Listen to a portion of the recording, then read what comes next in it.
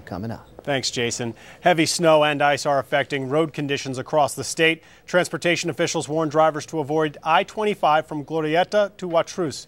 They say the slick roads are making for dangerous driving. And on I-40 just east of Albuquerque, extending all the way to the Texas state line, state police are manning the freeway because of the dangerous road conditions there.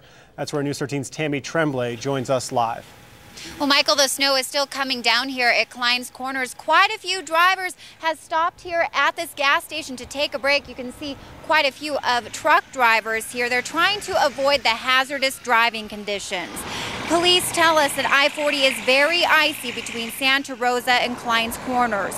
Once you get to Wagon Wheel, just west of here, the snow starts to let up. There are not a lot of drivers out here on the interstate, but those braving the wintry conditions say it has not been fun.